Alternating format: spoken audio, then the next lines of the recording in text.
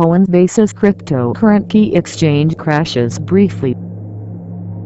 Coinbase, the US-based cryptocurrency trading platform, saw its global digital asset exchange crash for a brief time Monday afternoon. The exchange stopped executing trades for clients at around 2:50 p.m. Yet, according to an alert on its website, citing issues relating to their application programming interface, the technology that communicates information between computers. All markets are now in post-only mode and we are preparing to re-enable trading, the company said. New maker orders will be accepted, but no matches will occur. This isn't the first time Coinbase's exchange has experienced an outage. When Bitcoin soared over $11,000 per coin in November, Coinbase experienced a partial system outage, during which time many users found themselves locked out of their accounts.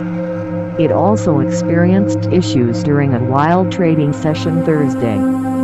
Cryptocurrency exchanges, which don't have the industrial infrastructure of traditional exchanges such as the New York Stock Exchange or the Nasdaq, are under pressure to handle record trading volumes. As such, they are building out their infrastructure and hiring more developers. Here's Coinbase CEO Brian Armstrong on his company's expansion. Over the course of this year, we have invested significant resources to increase trading capacity on our platform and maintain the availability of our service.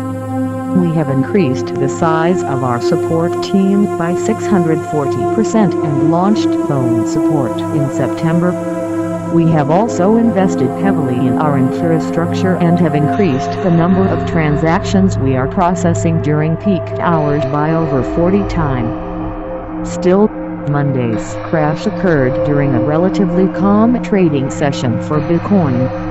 Volumes for Bitcoin were nearly half of what they were during the previous outage, according to data from CoinMarketCap.